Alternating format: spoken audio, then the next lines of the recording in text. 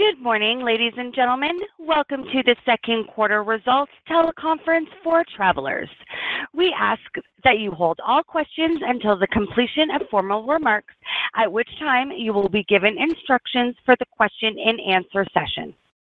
As a reminder, this conference is being recorded on July 19th, 2024. At this time, I would like to turn the conference over to Ms. Abby Goldstein, Senior Vice President of Investor Relations. Ms. Goldstein, you may begin. Thank you. Good morning, and welcome to Travelers' discussion of our second quarter 2024 results. We released our press release, financial supplement, and webcast presentation earlier this morning. All of these materials can be found on our website at travelers.com under the Investors section. Speaking today will be Alan Schnitzer, Chairman and CEO, Dan Fry, Chief Financial Officer, and our three segment presidents, Greg Kozlowski of Business Insurance, Jeff Klank of Bond and Specialty Insurance, and Michael Klein of Personal Insurance. They will discuss the financial results of our business and the current market environment. They will refer to the webcast presentation as they go through prepared remarks, and then we will take your questions. Before I turn the call over to Alan, I'd like to draw your attention to the explanatory note included at the end of the webcast presentation. Our presentation today includes forward-looking statements. The company cautions investors that any forward-looking statement involves risks and uncertainties and is not a guarantee of future performance. Actual results may differ materially from those expressed or implied in the forward-looking statements due to a variety of factors. These factors are described under forward-looking statements in our earnings press release and in our most recent 10-Q and 10-K filed with the SEC. We do not undertake any obligation to update forward-looking statements. Also, in our remarks or responses to questions, we may mention some non-GAAP financial measures. Reconciliations are included in our recent earnings press release, financial supplement, and other materials available in the Investors section on our website. And now I'd like to turn the call over to Alan. Thank you, Abby. Good morning, everyone, and thank you for joining us today. We are pleased to have generated a strong bottom-line result in the quarter that included a record number of severe convective storms across the United States. Excellent underlying results, favorable net prior year reserve development, and higher net investment income contributed to core income of $585 million, or $2.51 per diluted share. Underlying underwriting income of $1.2 billion pre-tax was up 55% over the prior year quarter. This year's exceptional result was driven by record net earned premiums of $10.2 billion and a consolidated underlying combined ratio that improved 3.4 points to an excellent 87.7%. Net earned premiums were higher in all three of our business segments. The underlying combined ratio in our business insurance segment was an excellent 89.2%, and the underlying combined ratio in our bond and specialty business improved 1.7 points to a very strong 86.1%. Looking at our two commercial segments together, the aggregate BI/BSI underlying combined ratio was an outstanding 88.7% for the quarter. The underlying combined ratio in personal insurance improved by nearly 8 points to a terrific 86.3%. Turning to the top line, we grew net written premiums by 8% to $11.1 billion in the quarter. Outstanding execution by our colleagues in the field across all three segments contributed to our top-line success. We are very pleased to report terrific production results in our commercial segments, where, as you've heard, margins are attractive. In business insurance, we grew net written premiums by 7% to more than $5.5 billion. Renewal premium change remained very strong at 10.1%, while retention remained high at 85%. A combination of strong pricing and retention reflects deliberate execution on our part and a marketplace that continues to be generally disciplined. New business increased 9% to a record $732 million, a reflection of the fact that our customers and distribution partners value the products and services that we offer and the experiences that we provide. In bond and specialty insurance, we grew net written premiums by 8% to more than $1 billion, driven by very strong retention of 90% in our high-quality management liability business and excellent production in our market-leading surety business, where we grew net written premiums by 11%. At year-end 2023, we shared that across our two commercial segments, our E&S writings had reached $2.5 billion for the year, double the level from 2021. Year-to-date, we've grown E&S net written premiums by 16%. The margins continue to be quite attractive. In personal insurance, continued strong pricing drove 9% growth in net written premiums, with growth of 10% in auto and 8% in home. You'll hear more shortly from Greg, Jeff, and Michael about our segment results. Turning to investments, our high-quality investment portfolio continued to perform well, generating after-tax net investment income of $727 million, driven by strong and reliable returns from our growing fixed income portfolio and higher returns from our non-fixed income portfolio. Our investment results benefit from the strong cash flow we've generated over a sustained period. This quarter marks the seventh consecutive quarter in which we've generated more than $1 billion in operating cash flow. This isn't a measure that we or the industry talk a lot about, but it's important. Cash flow is what enables us to make strategic investments in our business, return excess capital to shareholders, and grow our investment portfolio. Since 2016, we've invested $11 billion in important technology initiatives, returned more than $20 billion of excess capital to our shareholders, and grown our investment portfolio by more than $25 billion. It's a virtuous cycle as well-conceived and executed strategic initiatives, an effective capital management strategy, and a thoughtful investment strategy contribute to attractive returns and growth in adjusted book value per share. Strong underwriting is the flywheel that sets it all in motion. Thanks to exceptional franchise value and excellent marketplace execution, we've profitably grown our premium base from about $25 billion in 2016 to more than $40 billion today. Our growth over this period of time has been largely organic, selling products in which we have deep expertise through distribution partners with whom we have long-standing relationships, and in geographies where we have a thorough understanding of the regulatory environment and other market dynamics.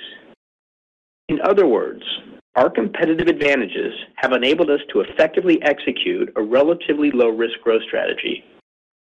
The success of that strategy is evidenced by a return on equity that has averaged about 900 basis points over the 10-year Treasury over that period at industry-low volatility.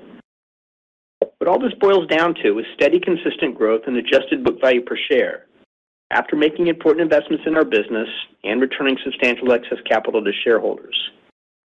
And as a leader in the U.S. P&C market with broad product capability, demonstrated success with innovation, and plenty of market share headroom, we're confident there's a lot more opportunity in front of us. To sum it up, we continue to be very confident in the outlook for our business. Our results for the first half of the year include strong premium growth, an excellent bottom-line result, record operating cash flow, and steadily rising investment returns in our growing fixed income portfolio.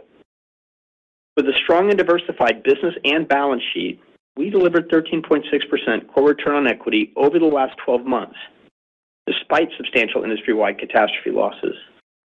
With this momentum, we remain well-positioned for success this year and beyond. And with that, I'm pleased to turn the call over to Dan. Thank you, Alan.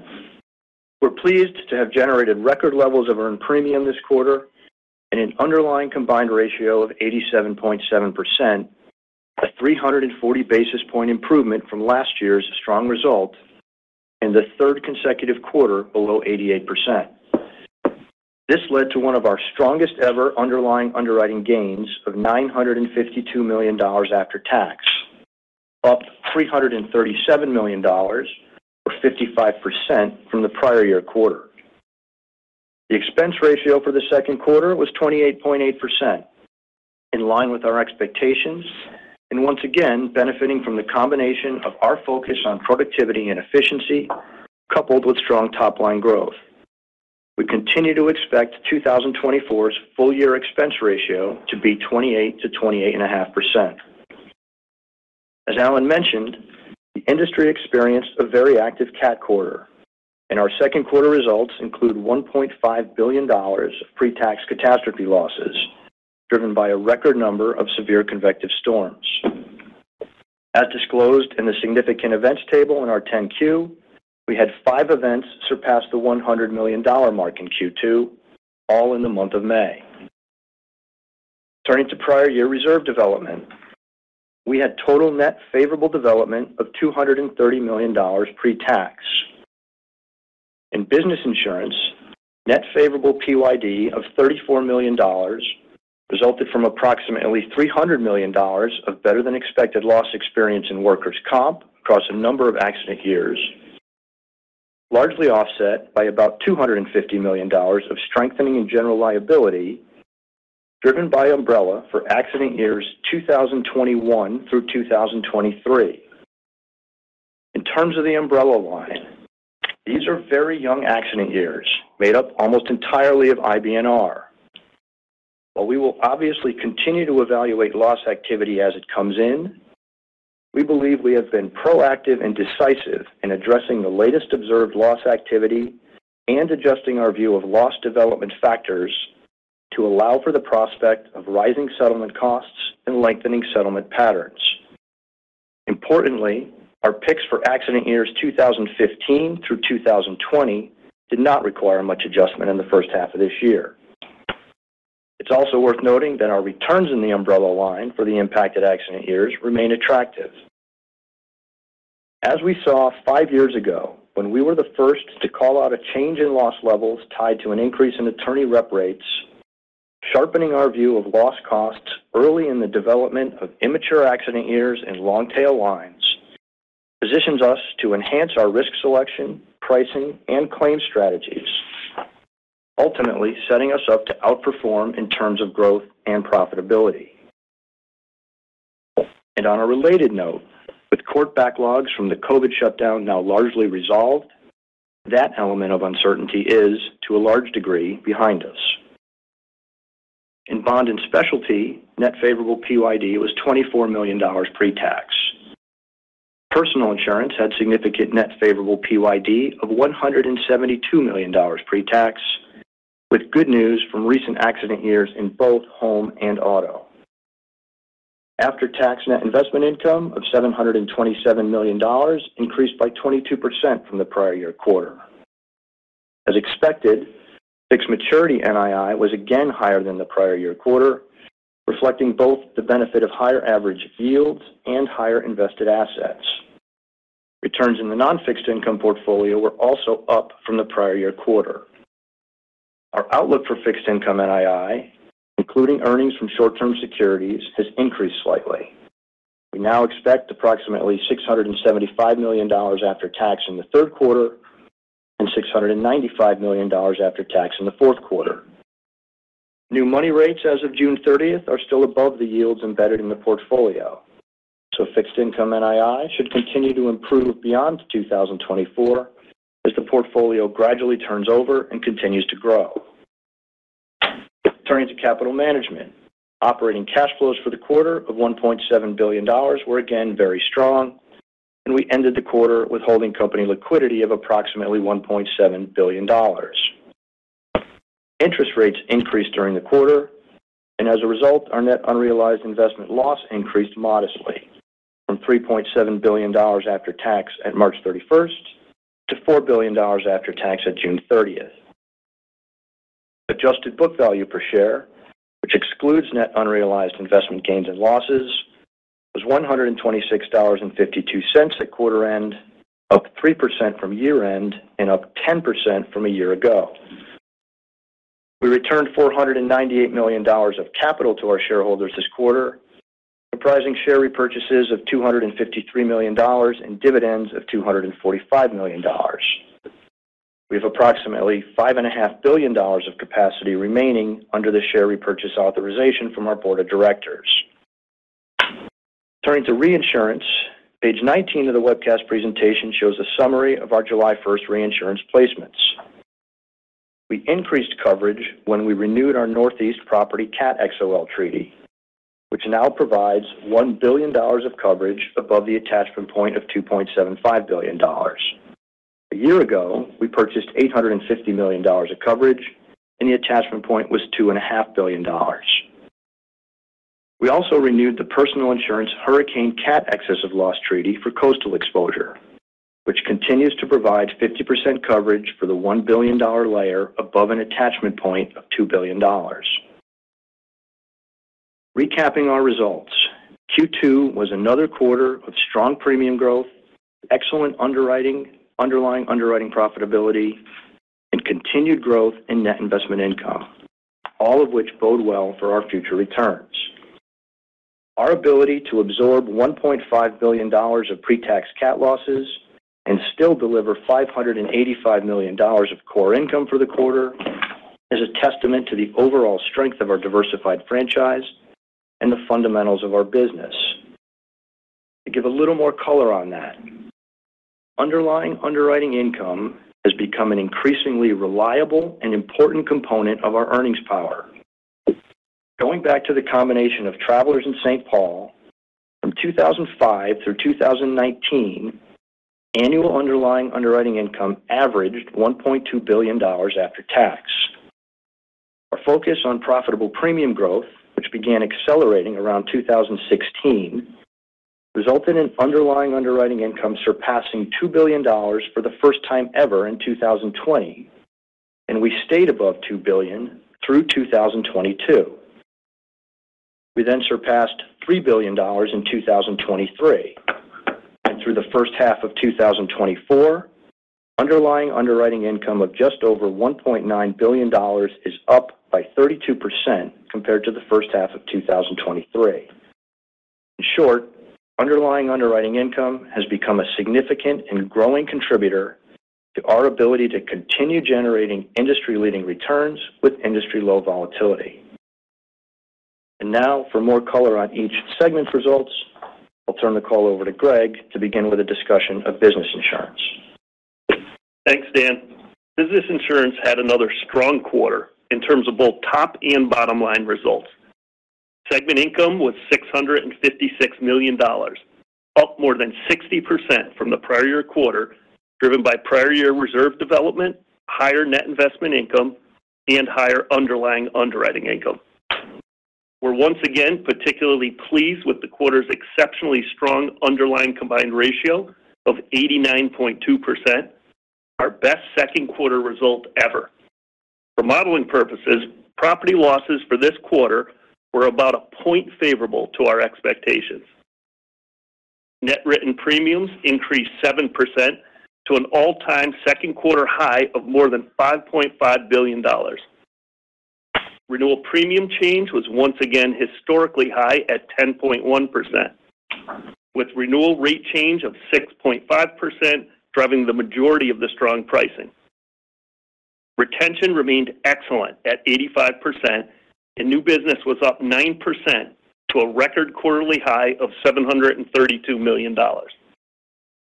In terms of pricing, we're pleased to sustain strong levels of renewal premium change, which was double digits for the fifth quarter in a row.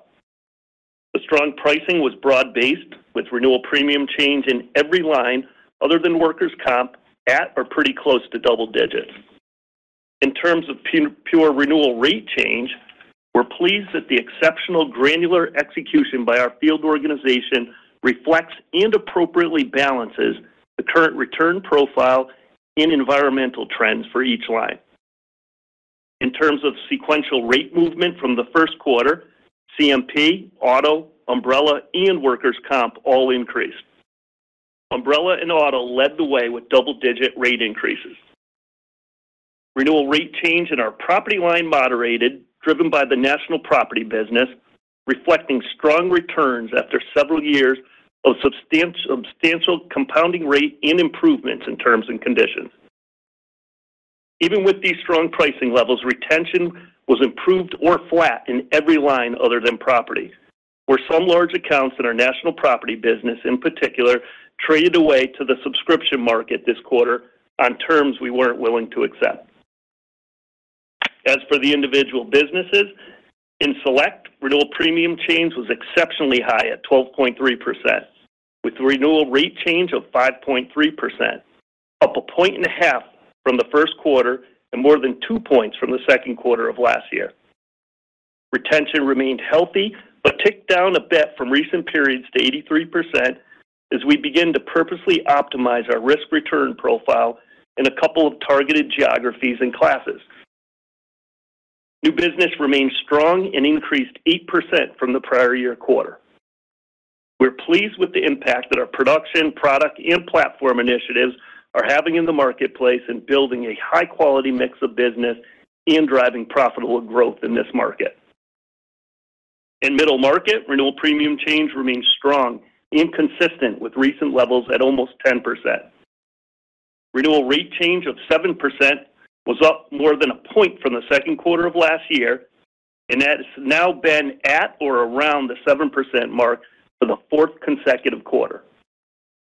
Retention also remains strong at 89%, and new business of $383 million was the highest ever second quarter result. Lastly, fresh off my most recent round of field visits, I couldn't be more pleased with our team's execution, ideation, energy, and enthusiastic adoption of the tools and capabilities that have come from the strategic investments we've been making. And our distribution partners were once again crystal clear about our team's value and shared many examples of how our local teams, the best in the business, distinguish themselves. These trips continue to highlight for me the value of our high-performing talent and training curriculums, as well as the dividends we are receiving from our investments to be the undeniable choice for the customer and an indispensable partner for our agents and brokers. With that, I'll turn the call over to Jeff. Thanks, Greg. Bond and Specialty posted another strong quarter on both the top and bottom lines. We generated segment income of $170 million and a strong combined ratio of 87.7%. The underlying combined ratio improved 1.7 points to a very strong 86.1%. The underlying loss ratio improved 4.1 points to an excellent 46.4%, reflecting the comparison to an elevated level of losses in the prior year quarter from a small number of surety accounts. As we discussed last quarter, the expense ratio is modestly elevated primarily due to the Corvus acquisition. We expect that to continue to be the case for a few more quarters as we integrate the operation and as premiums from Corvus' attractive book of business ramp up and earn in. Turning to the top line, we grew net written premiums by 8% in the quarter to a record high. In our high-quality domestic management liability business, we again delivered excellent retention of 90% with positive renewal premium change that is generally consistent with recent quarters. We're pleased that we grew new business by nearly 60% from the prior year quarter to a record $111 million, driven by Corvus. As a reminder, all of Corvus production will continue to be reflected in new business through next quarter. We grew net written premiums in our market-leading surety business by a terrific 11% in the quarter, reflecting a robust construction environment and continued strong demand for our surety products and services. So we're pleased to have once again delivered strong top and bottom line results this quarter, and now I'll turn the call over to Michael. Thanks, Jeff. Good morning, everyone. In personal insurance, an excellent underlying underwriting result and strong net favorable prior year reserve development drove a significantly improved bottom line result relative to the prior year quarter, despite another period of elevated industry-wide catastrophe losses. The underlying combined ratio of 86.3% reflects nearly an 8-point improvement compared to the prior year quarter, primarily driven by higher earned pricing in both automobile and homeowners and other. Continued strong price increases in both auto and home drove 9% growth in net written premiums. In auto, we're pleased with another quarter of improved profitability and with the underlying fundamentals of the business. The second quarter combined ratio of 97.9% improved more than 10 points compared to the prior year quarter due to a lower underlying combined ratio as well as favorable prior year development. The underlying combined ratio improved more than 8 points, driven by the benefit of higher earned pricing and to a lesser extent lower losses from physical damage coverages. For modeling purposes, we view roughly 2.5 points of the improvement in the quarter as non-recurring. In homeowners and other, the second quarter combined ratio improved over 16 points compared to the prior year quarter, reflecting a lower underlying combined ratio as well as higher favorable prior year development. While catastrophe loss dollars were similar to the prior year quarter, they had a smaller combined ratio impact as price increases continue to benefit earned premiums. Catastrophe losses this quarter, primarily resulting from severe convective storms, again significantly exceeded long-term industry averages. The 28 PCS designated CAT events were the most ever for a second quarter and 150% of the historical 10-year average. Our catastrophe losses in the quarter were consistent with our market share. And for context, our average annual CAT losses over the last 5 and 10 years remain below our market share. This most recent experience will, of course, be reflected in our models going forward, and we will continue to weigh our recent experience more heavily in our ongoing process of optimizing our exposure, underwriting, and pricing. The underlying combined ratio of 77.6% improved 7.6 points, due in large part to lower than expected fire and non-weather water losses, as well as the benefit of earned pricing. For modeling purposes, we expect approximately 5 points of the improvement in the homeowners and other underlying combined ratio to be non-recurring.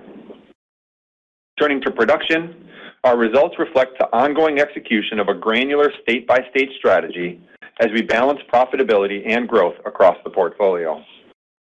In domestic automobile, retention of 82% remains strong. Renewal premium change of 15.8% continued to moderate as anticipated. Auto renewal premium change will continue to gradually decline, reflecting the improved profitability in the line. While new business premiums were higher than the prior year quarter in many states, new business premium in aggregate was down slightly relative to the second quarter of last year. This is the result of our continued efforts to manage auto profitability in a few remaining challenged states, as well as the cross-line impact resulting from some of our property actions, particularly in high-risk CAT areas. Production results in homeowners and other reflect our focus to manage growth while improving profitability. Renewal premium change increased sequentially to 15.1%, reflecting higher rate change, while retention remains strong at 85%. We expect renewal premium change to remain at this level through year-end. As we intended, new business and policies in force declined, reflecting our efforts to thoughtfully deploy capacity. To sum up, for the personal insurance segment overall, we're pleased with our progress as we continue to deliver improved profitability. We're confident that the actions we've taken and continue to take will result in a profitable, growing portfolio of personal lines business over time.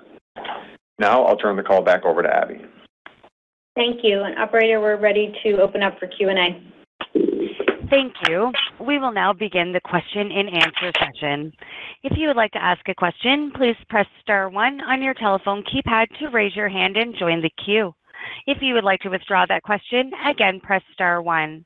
And please limit yourself to one question and a single follow-up. For any additional questions, please re-queue. Your first question comes from David Motemaden with Evercore ISI. Please go ahead. Thanks. Good morning. I just had a question on the moving pieces around reserves in business insurance. So just the $250 million of recent accident year umbrella charges, that comes after $100 million last quarter.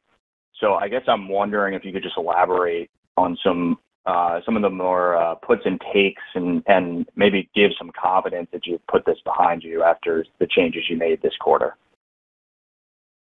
Hey, David, it's Dan. So you're right. We've seen umbrella and the general liability lines require some strengthening in the last few quarters. As we said in prepared remarks, we think that we're being proactive in reacting early and being decisive in meaning that we're being reasonably comprehensive by reacting in a meaningful way to what we're seeing. I think the confidence we have is two pieces. One is we are reacting both to the changes in actual versus expected and allowing for longer development factors going forward on the very recent accident years. So for the most part, we haven't even seen these claims come in yet, but we are allowing for the fact that when claims come in, they're likely going to cost more and take longer to settle. And then I think importantly, the 2015 through 2020 period has held up pretty well, given the actions that we had taken through the end of 2023.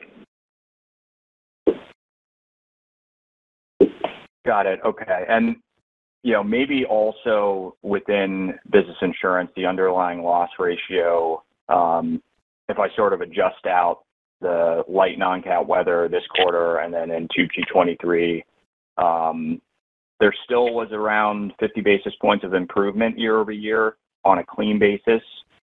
Could you talk about, I guess, what was driving that improvement? And, especially given all these changes, was there any change to loss trend baked in there? Yeah, David, it's Dan again, so I'll take that. So I'll start with the second part first. So every time we have an impact on PYD, we reevaluate. Is that going to have an impact on current loss year, jump-off point, or loss trend? We'd said last quarter that we had added, beginning last quarter, some IBNR to the current accident year. So we'd already taken some action. The changes that we made in PYD have some carry-forward impact on the umbrella line, but there's puts and takes across a variety of lines, and when you blend them all together inside of business insurance, it did not result in a big movement. In terms of the overall movement in BI's underlying loss ratio, you've got the big parts. There's still some benefit from earned pricing. Greg called out the fact that property losses other than cat were about a point favorable than our expectations. Other than that, in any quarter, you're going to have a half a dozen things that move favorably or unfavorably, from mix to base year to the impact of reinsurance, and you're seeing the net of those things. Nothing significant in there in terms of those individual movements. Thank you.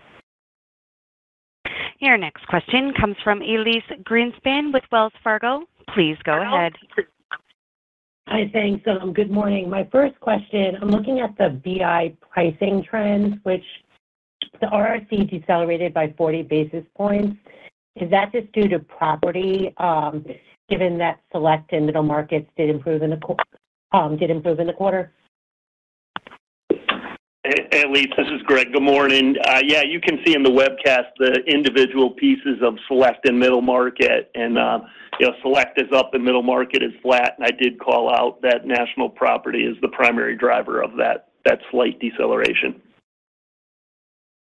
Okay, great. And then, just going back to the umbrella increase as well, can you give us a sense, maybe some more color, by accident year, and then, maybe just a little bit more following up on David's question, like what emerged, I guess, in the Q2 more than what you saw in the Q1 to think that you've, put this issue to bed, that we're not going to be dealing with, additional charges as we go through the balance of this year? Yeah, Elise, it's Dan. So I think it's a pretty narrow range. We're giving you that it's 3 accident years, 21, 22, and 23. I don't really feel the need to break it apart between the 3. And it's a little bit more of the same, right? Things have continued to come in a little higher, whether it's attorney rep rate or severity, jury awards, all of those things, lengthening of the tail. What we're doing this quarter is, again, both reacting to what did we see that came in differently than what we would have expected, and adjusting the development factors that we're going to use going forward. And that's what we mean when we say we think we're being proactive and decisive in this quarter's action. Thank you. Your next question comes from the line of Rob Cox with Goldman Sachs. Please go ahead. Hey, thanks for taking my question. I just wanted to ask on the data surrounding the court backlogs. I thought that was interesting. The court backlogs are now resolved from the COVID shutdown. Could you give us a little more color on that? Are you referencing data for travelers, or is that external industry data? Yeah, Rob, good morning. It's Alan. That is really an evaluation of our own data. But, we think we're probably have the market relevance to understand what's going on more broadly, but that's based on our view of our data. Okay, got it. And the changes to reinsurance, do you expect any impacts to, the combined ratio at all, or the underlying combined ratio from any of the movements there? Rob, it's Dan. So not really. Pricing was about in line with what we would have expected, and I'll just remind you that although cost of reinsurance might have gone up a little bit, we're getting price increases on the direct side, so the margin impact is insignificant, probably, if any. Okay, great. Thank you. Your next question comes from Gregory Peters with Raymond James. Please go ahead. Good morning, everyone. I'd like to, for my first question, focus on slide 8 of your PowerPoint presentation. And what I'm focused on is your competitive positioning. If I look at the year-to-date top line results, kind of seeing some movements that I'm surprised by. I guess seeing national accounts grow as much as it did on a year-to-date basis kind of seems like it's counterintuitive. You expect the larger account business to be more competitive. And then on the select and middle market, I kind of anticipate maybe that to be higher growth areas for you from a net premium written perspective. So maybe you can provide some color on that topic. So, Greg, it's Dan. I'll start, and maybe Greg will chime in. So, national accounts, on a relative basis, in terms of its contribution to business insurance in total, not the biggest piece, and it's large accounts. So, how many you retain? You could lose one account in a quarter, and that has a big impact on retention. You could write one big new piece of business that's going to change the premium base. So I'd say two things about national accounts. One, we're really happy with the profitability of that book. Two, I'm not surprised to see the variability, given one, that it's a relatively small base, and that two, the accounts themselves tend to be big. In terms of select and middle, look, we love the performance of both of those businesses. Greg did make comments in his script about some refinement of the way we're thinking about underwriting in small commercial. Middle market, margins are really good, 8% growth. We're very happy on how we focused on the balance of retention and price where we need it. But I don't know, Greg, anything to add to that? Yeah, Greg, maybe just start with the bigger picture, the total business. 7% a really good result given the attractive margins in this business right now. And you pointed out some of the individual business units. When you look at them from quarter to quarter, a number of items can have some level of variation, including booking lags, reinsurance processing, things that Dan just referenced. But, in terms of the aggregate results, I'd point you as close as they are, the quarter to year to date, I'd point you to the year to date number, as that's a better indicator of how we're feeling about the top line of the business right now. Fair enough. I guess for my follow-up question, I'm going to pivot to the personal insurance segment. And, Michael, I appreciate your comments about the challenged states and trying to, get the right positioning and pricing for your auto product. One of the largest and most visible peers seems to be really gaining share at this moment in time in the personal auto space. And I guess when I look at your policy for in-force count going down, both in the first and second quarter, I'm just curious if you think your competitive positioning in personal auto is consistent with what's going on in the marketplace. Yeah, Greg, I think it's a great question. I would say, to your point about is it consistent with what's going on in the marketplace, it's interesting. The one peer you're talking about is the one peer with those results, not everybody else, inclusive of us. So I would take a step back, first of all, and say, certainly, kudos to them and the results they're generating and the success that they're having. But it's really not us who's the outlier. And then underneath that, I think, again, I tried to detail it for you. We are having success in the geographies that I'll say are the ones that aren't noisy, and generating new business growth in those places where we like the auto margins and we're not impacted by some of the property actions, number one. That growth is, if you just look at the auto line by itself, being hampered by those challenged geographies. And then I also think that it's important to think about the differences in our strategy and our book of business when you look at our auto growth numbers, right? We are predominantly a package writer of personal lines business. The competitor that's growing auto is not predominantly a package writer of personal lines business. And when you look at the challenged geographies from a property standpoint, and you look at the independent agent channel, what you find in the marketplace is that in many of those geographies, in order to write the property, the carrier is insisting on also writing the auto. And so if you are a competitor that's less dependent on auto business that brings property with it, you're not as challenged by those marketplace dynamics in those high-risk property geographies. So I think those are some of the things that explain the differences. But again, I would come back and say we're very pleased with our ability to generate auto new business growth in the places where we're not challenged by those factors. The other thing is if you were to look underneath the new business growth numbers, first of all, you can see in aggregate, auto new business growth is much better than property new business growth. And particularly in those challenged geographies from a property standpoint, our auto new business is down, but it's not down nearly as much as the property new business in those geographies. And Greg, I would just point out at a very high level, Michael points out some distinguishing characteristics of our personal insurance business. There are some significant benefits from that business model. I mean, obviously, it's having the impact it's having on growth, but there are some significant offsetting benefits to that business model, and we're well on the way to sorting this out. Got it. Thank you very much for the detailed answers. Your next question comes from the line of Jimmy Bhullar with J.P. Morgan. Please go ahead. Hey, good morning.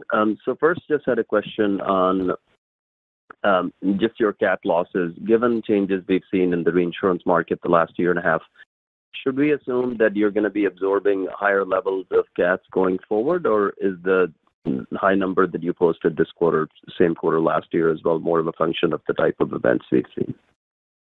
Yeah, Jimmy, it's Dan. So, if you look at the reinsurance detail we gave at the January 1 renewals and now again at the July 1 renewals, we're not really holding on to more.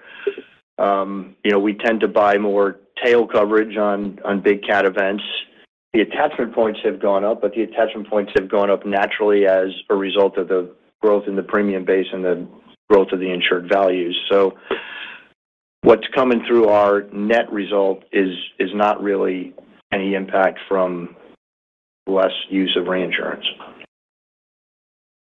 Okay. And then just for Michael, can you talk about just competitor behavior in the personal auto line, both in terms of pricing and then advertising spending by some of the larger peers?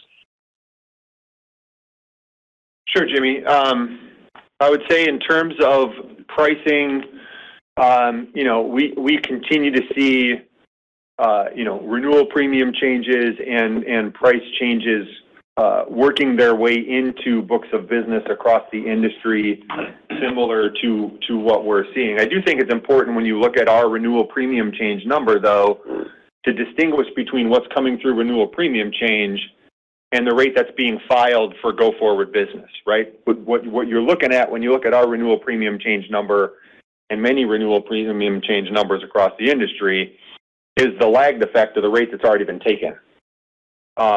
When we look at filing activity for ourselves and for others, you see a much less significant amount of rate filing this time this year than you would have seen this time last year.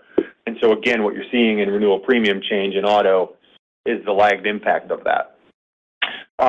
In terms of your question about advertising, certainly we see increased advertising amongst some of our competitors who are big advertisers across the industry.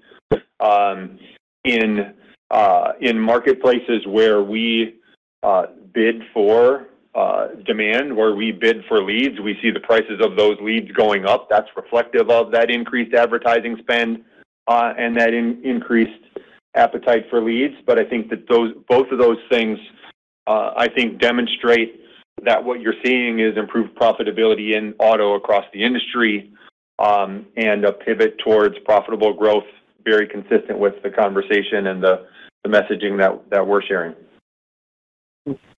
Thank you. Your next question comes from the line of Joshua Shanker with Bank of America. Please go ahead. Yeah, thank you very much. I guess for Michael, you're right to point out that the property declines are greater than the auto declines. I'm wondering if you can talk about whether there's non-renewals of customers who you no longer want given their geographies, or whether it's pricing actions that are driving those customers away. When we look at the policy count changes in homeowners, what's driving them? Sure, Josh. The biggest driver of the policy count decline in homeowners is the reduction in new business. You see with the retention holding relatively steady. And so for the most part, new business production being down is what's driving the PIF decline. I'll also say that, sort of consistent with my comments earlier, the new business reduction in the CAT challenge states is down more significantly than the new business reduction you see in the production highlights as we work to manage the distribution of our property exposure. There is some limited non-renewal activity that I would say is really twofold. One is normal course, good hygiene, evaluating the worst performing risks in the portfolio and taking action on them. The other is some targeted non-renewals, again, as we manage the geographic distribution of our exposures and manage growth in some higher concentration, higher CAT geographies. But again, those actions are all intentional, and the new business reductions, as I said in my prepared remarks, really are as intended as part of our efforts to improve profitability. And then a quick question on catastrophes. It's been quite a decade in terms of catastrophe losses. While you've made changes over time, your CAT management program has been pretty consistent. You like the risk, and you only have protection really at the top for very extreme events. A broken clock is right twice a day, and hindsight's 20/20. But looking at the last 10 years, has the CAT program at Travelers been the most efficient use of your capital? And when you revisit, say that this is exactly what we need to do for the next 10 years? Yeah, Josh, I think we're very comfortable with being a net underwriter. We think that we've got the data, the analytics, the culture to manage this the right way.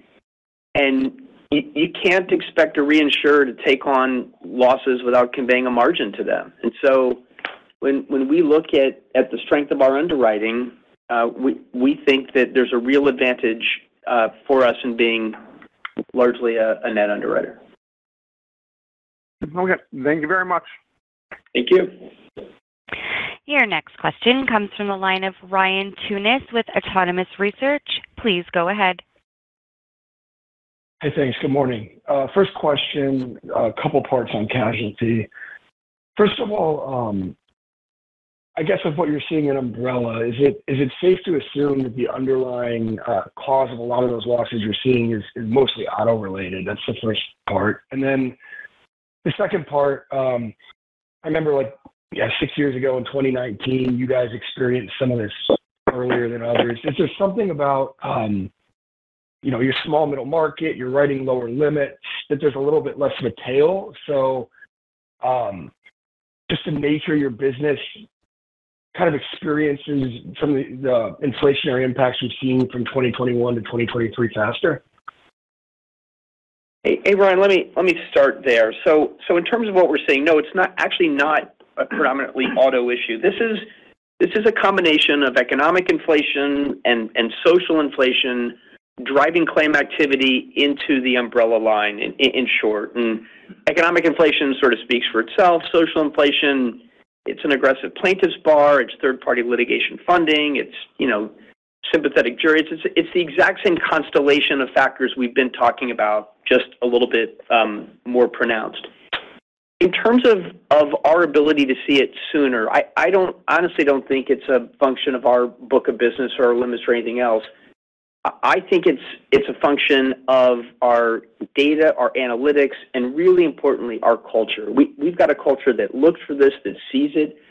We've got a very, very important and very valuable feedback loop among our claims professionals, our pricing actuaries, our reserving actuaries, and our underwriters that can put together a story very, very quickly. And it's actually a competitive advantage. As you know, Dan highlighted in his prepared remarks, the ability to sharpen a view of loss costs very, very early in the life of immature long-tail lines is a huge advantage. It's the difference on whether you're subject to adverse selection or inflicting adverse selection. And we think, this positions us very well. Again, it's very, very early. These years are predominantly IBNR. And our, the returns that we're looking at in those years actually continues to be very attractive. So, I get the interest in it. Believe me, we're interested in it too.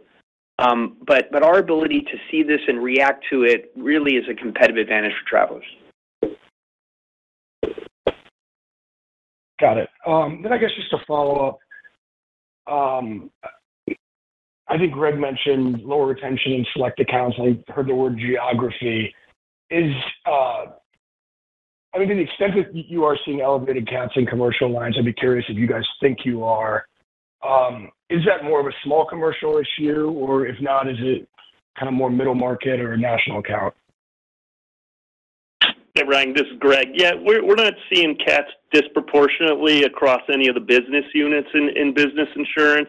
And it's just our normal good housekeeping and selected that we're going through and looking at the book of business and understanding parts of it where we need to get a better risk return profile. And, so certainly aren't going to share the individual geographies as that's market sensitive, but that's what's going on underneath that statement. It's the kind of optimizing we do in every business every day. Understood. Thank you. Thank you. Your next question comes from Brian Meredith with UBS. Please go ahead.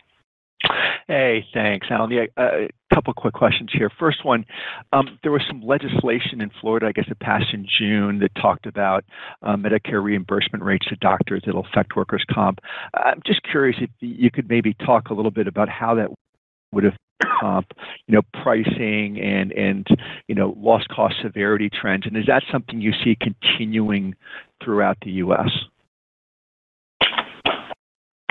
Brian, what I would say about workers' comp loss trend is that, we continue to book it based on long-term basis, and frequency and severity both continue to emerge favorable to our expectations. So there's nothing we're seeing out there that's, necessarily adversely impacting that perspective, but, it's a long-tail line, and we're going to have a lot of respect for the duration of the liability. And Brian, in terms of any specific state change that you mentioned, our product managers are looking at that at a state level. They're estimating what some of the bills and changes are, and we factor that in the pricing over time as we see those trends come in. So if there's a new reg out there and we think it's meaningful, we certainly are going to take an estimate at that and how it plays out in the marketplace. Terrific, thanks. And Alan, second question is, y'all have seen some great growth in your, E&S capabilities, and clearly it seems like you're building those out. I'm just curious, you've typically been known as kind of the largest standard commercial lines admitted market player, in the U.S. Why kind of the sudden change, or not sudden change, but the kind of gradual change in strategy here toward more focus on the E&S markets? And do you think this continues here for the Travelers, that E&S will become a larger and larger percentage of your overall, call it, commercial business mix? So Brian, we are predominantly a standard lines writer, and we will continue to be that for the foreseeable future. We're not changing any stripes here, and we've had substantial E&S capability for a very long time. So, for a long time, a lot of our national property business has been written on E&S paper. We've got our Northfield E&S business. We've got our Lloyd's business. Some of what we do in our bond and specialty business is written on E&S paper. So it's been a capability that we've had for a long time. And there have been ebbs and flows of business in and out of E&S for a long time. And so, part of this is what's been, flowing into it and our ability to capture it. In addition, as we've seen an attractive E&S opportunity, we've leaned into it a little bit. So think what we've done with Fidelis and our acquisition of Corvus, and those have been contributors too. So, this isn't a changing of stripes by any stretch of the imagination, but there's an opportunity out there, and we're participating in it at very attractive margins. Great. Helpful. Thank you.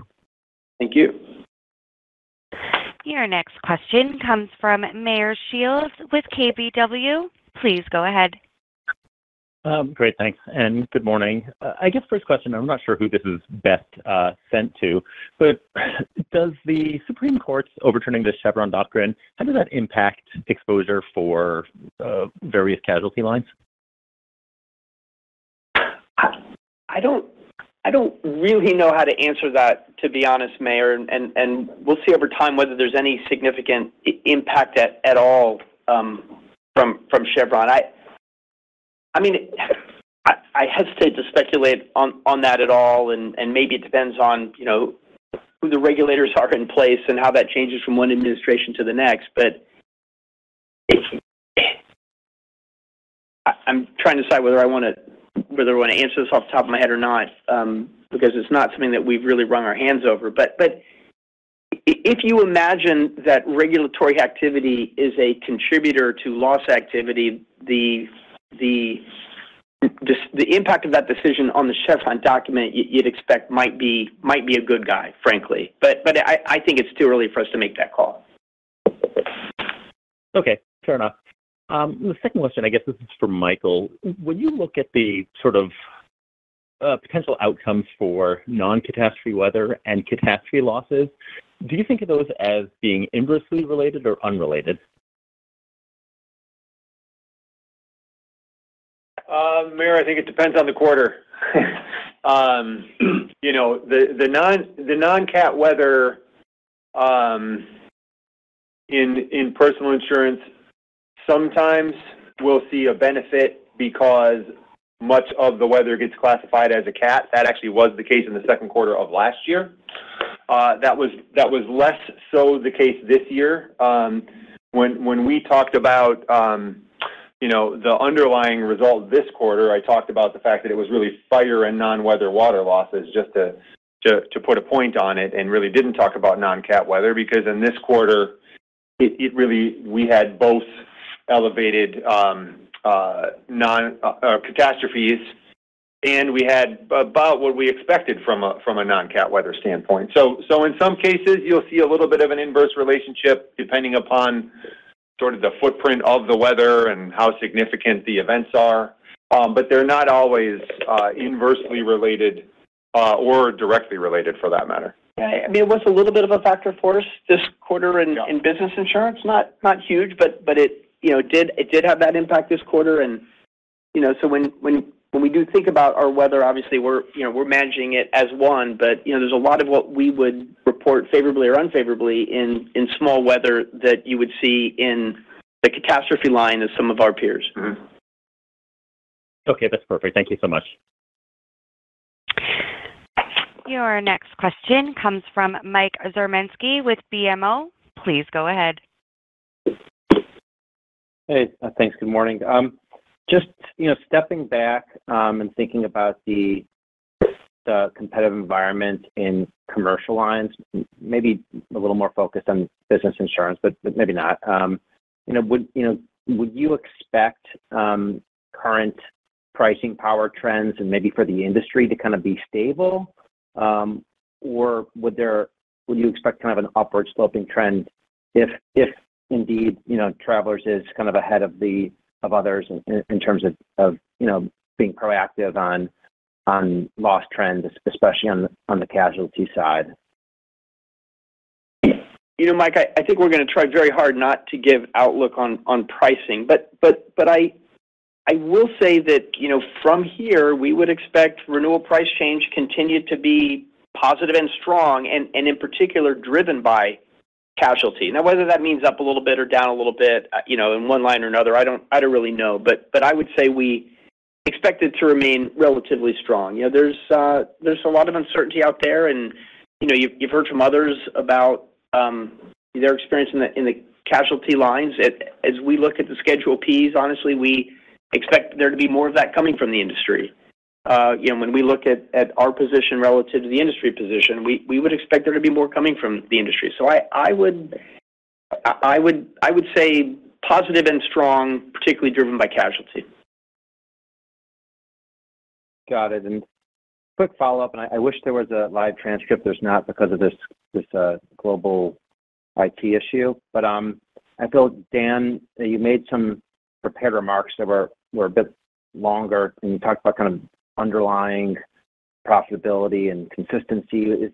Can you unpack what was the message you were trying to convey to us and investors? Are you trying to tell us to focus kind of more on the underlying loss ratio and less on kind of PYD levels, or am I just misunderstanding what you meant by that? No, Mike. So thanks for listening. I think that the main gist was sort of there was a period of time where underlying underwriting income was a pretty steady level, and it was a long period of time, and that was a period of time when written premium growth was sort of kicking around low single digits for a fair amount of time. And then when we started to accelerate the rate of top-line growth, again, around 2016, and did it at consistent margins, the point was that's just translated into a much bigger base of pretty reliable underlying underwriting income. You can't quite go so far as to say it's just going to come in like the tide, but you look at the last 5 years where before 2020, we'd never reached $2 billion in after-tax underlying underwriting income. We crossed $2 billion in 2020 and stayed there. Then we crossed $3 billion in 2023, and in the first half of the year, we're up 30-something% compared to that. So I sometimes think that people don't think of us as having grown, but really the underlying earnings power of the franchise is just in a completely different ballpark than it was 5 or 6 years ago. And that's the important point, Mike. When you look at the various things that impact the bottom line, underlying underwriting income has been a much bigger, much more reliable contributor to that. And when you think about the earnings power of the Travelers, that's an important contributor. And, well, I'll leave it at that. Thank you. And we have time for one more question, and that question comes from Bob Huang with Morgan Stanley. Please go ahead. Great. Thank you. Just maybe on workers' comp a little bit. Obviously, California's benchmark rate decreased by 2%. As we think about more and more people go back to work, cost of medical inflation going up, can you maybe talk about the dynamics between your pricing, your severity, as well as your frequency, and how we should think about the $300 million release this quarter, and then also just the overall reserving position for the book on workers' comp? So a lot there, Bob, and I'm not sure what the question is. The workers' comp book continues to be extraordinarily attractive. We are the market leader and very good at it. We like the business. We like the returns. We feel great about the balance sheet position. I mean, if there's a specific question there, let me know so we can be responsive.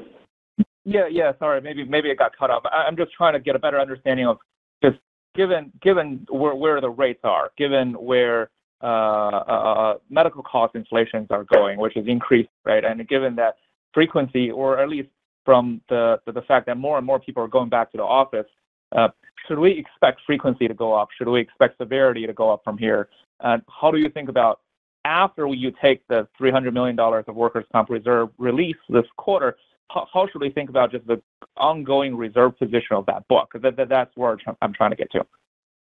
Yeah. So, I mean, we've had favorable development in the workers' comp line for many, many, many quarters now, and And I don't know what it's going to be next quarter or the quarter after that, but I can tell you that we continue to feel positively about the balance sheet reserves sitting behind the workers' comp book. In terms of frequency and severity, look, frequency has been on a long-term secular decline. And again, we're not going to project where that's necessarily going, but it's been on a long-term secular decline. The pandemic and the work from home that's followed it, it's probably too early to make a call on it, but, at the margins, that's been probably positive. And, if people came back to work and it ticked up a little bit, that wouldn't be particularly troubling for us, because as we think about where frequency and severity go from here, as we've always done, given the duration of the liability, we are very respectful of those two things. And so we continue to book frequency and severity as if it's going to go back to long-term trends. And so we feel fine about the line and where loss trend is and where it could go. Okay, got it. If I can just sneak in the last one, revolve around the New Jersey homeowner price. I know that pricing was up significantly. Just curious, what's the rationale about the New Jersey's homeowner pricing increase, if there is any? You're asking about New Jersey homeowner price increases? Yes, sir. Pricing in homeowners broadly is up, driven by rates. New Jersey has actually been a challenging place from a homeowner's pricing standpoint, and it's one of the reasons we're actually dramatically shrinking the book of business in that state. And it's really driven by the loss environment. So, New Jersey's been, again, a challenging environment from a loss standpoint, and the regulatory challenges there are really the driver of our need to shrink that book. If we could get approval for the rate that we think we need, then we'd be happy to write business there. But right now, the regulatory dysfunction is a significant challenge. Really appreciate that. Thank you very much. Thank you. And that concludes our question and answer session. I will now turn the conference back over to Ms. Abby Goldstein for closing comments. Thank you very much for joining us. And as always, if there's any follow-up, please feel free to reach out to Investor Relations. Have a good day. This concludes today's conference call. Thank you for your participation, and you may now disconnect.